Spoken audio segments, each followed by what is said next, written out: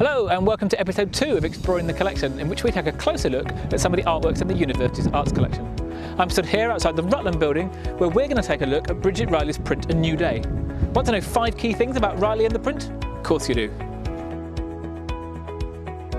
Number 1. Bridget Riley has achieved fame and acclaim for her distinctive abstract works.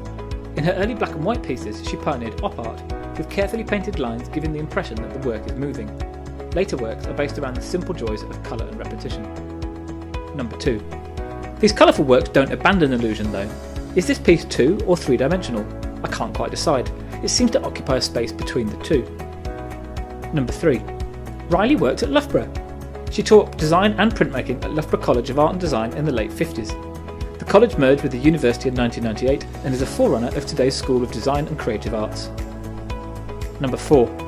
This work was nearly lost during a department move many years ago. Thankfully, it was recognised and rescued by an eagle-eyed colleague. Number 5. New Day can be found on the top floor of the Rutland building.